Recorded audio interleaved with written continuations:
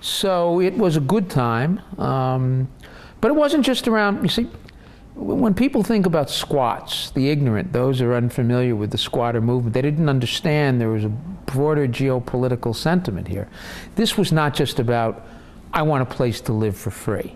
This was about young and not young, black and white, and women and men, and straight and gay, and kids and dogs, and saying, you know what, we really do believe that this community is ours, and we want to be part of the community. And we want to attack fundamental notions of class and gender and ownership in a multifaceted, multidisciplined way that had to do with restoring buildings and providing social services and taking care of the homeless and providing shelter for people who were HIV active. I mean, so it really was a revolutionary approach towards urban living. And that, more than anything else, scared the shit out of all the fucking powerful in the city. Because in those days, you had squatter movements developing in the Bronx, you had some in the Queens, you had some in Brooklyn, you had them in Manhattan. You had thousands and thousands and thousands of abandoned buildings, which had not yet become gentrified and turned into dorms for white college kids, which basically has occurred now. So it really was, I've got to give the ruling class credit. They understood the long-term connotation. It really wasn't about 100 so-called squatters living in a building for free. They knew that if we won, their days were numbered in this city. And it was occurring at a time when there really was a revolutionary spirit on so many levels. And it's also interesting because if you trace the roots of the squatter roots to the turn of the 20th century, this community was the headquarters for, you know, the anarchist movement, for Emma Goldman, and for the feminist movement, and for the Bolshevik movement, and, you know, the Lower East Side, give me you're hungry, you're tired, you're poor, your huddled masses yearning to be free. This was the community where folks came to the United States, and sort of squatting really began then. And it was a heartbeat of political resistance and political agitation. And you can walk around this neighborhood and say, oh, Emma Goldman lived here, and Masses was printed or published here, and plays were put on over here. And, you know, this is where the conspiracy to kill the mayor was hatched.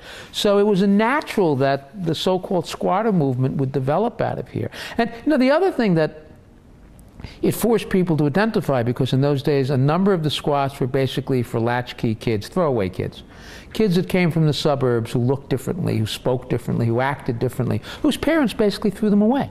They were sexually abused, physically abused, their parents had drug problems and drinking problems, and these kids came to the streets of the Lower East Side, and they really had nowhere to go but the squats.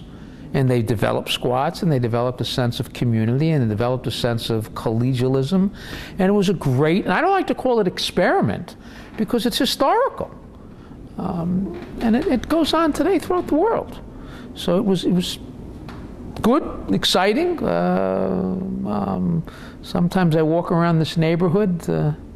It's so different now, this neighborhood. It's you know, the real estate boom took over, and people got driven from Manhattan into Brooklyn, and now it's one huge dorm for NYU and other colleges in the area.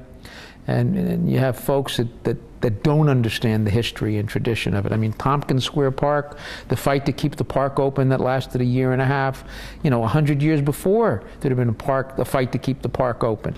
You know, everyone thinks, when they think of Rent, that great play that became a movie, well, it really was about squatting, and it was about Tompkins Square Park, and it was about the battle over the fire barrels, where the city let homeless people. At the same time they were raiding squats and denying people safe places to live, they were allowing them to sleep in the park at night, but extinguishing fire barrels, and people were freezing to death. So, you know, people remember Rent, but they don't remember, they don't look, they don't think beyond what Rent was. And it was a great time. It was, you know, it was a community, it really was community organizing and community self-control at its zenith. Sure. I mean, you know, notwithstanding the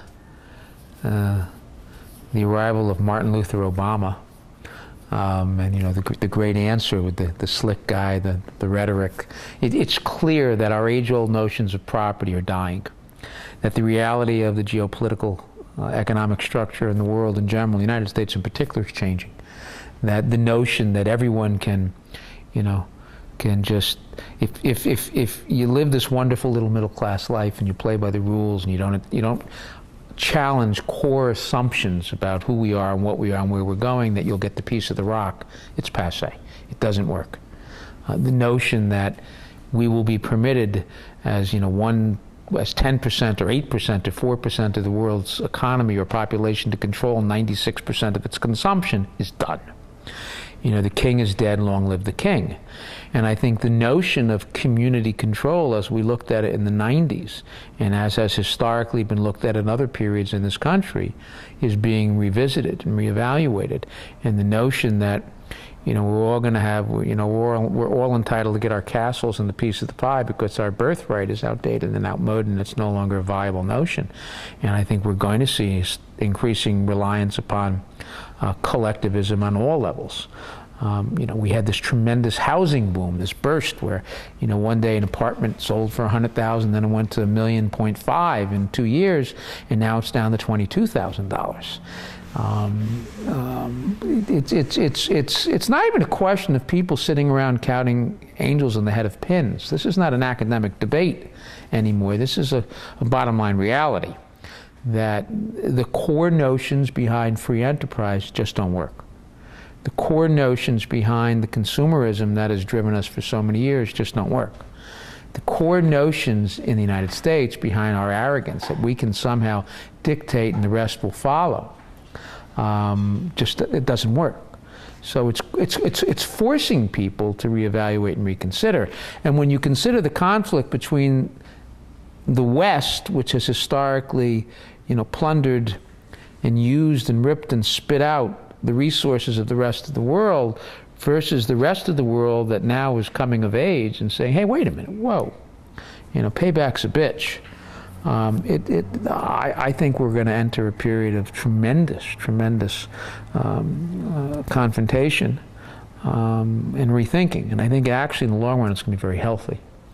I think now that even with Martin Luther Obama on the throne, I think we increasingly, you know, this notion that George Bush created our problems. Well, it's comfortable and it's soft because then the notion is, well, you bring a new guy in and he's young and pretty and handsome and smart and the problems disappear, is convenient. Did he facilitate it? Did he expedite it? Did he speed it up? Absolutely. But the problems that we really have are core problems that arise from who we are as a society and our voracious appetite to consume on all levels forever. And Malcolm X said the chickens are coming home to roost. And I think the notion that the middle class, for years in this country, the middle class was vested. You play the game by the rules, your kids go to college, you get your mortgage, you get your 1.2 cars, you get your pension, life is good. It's gone. The buffer zone for true revolution, and I don't mean armed struggle in this country, I mean true revolution in thoughts and identifying who we are and where we want to go, has always been the middle class because they've been invested in the status quo. The middle class is disappearing and it's no longer invested in the status quo. I think it's exciting. I don't think it's dangerous. I think it's healthy.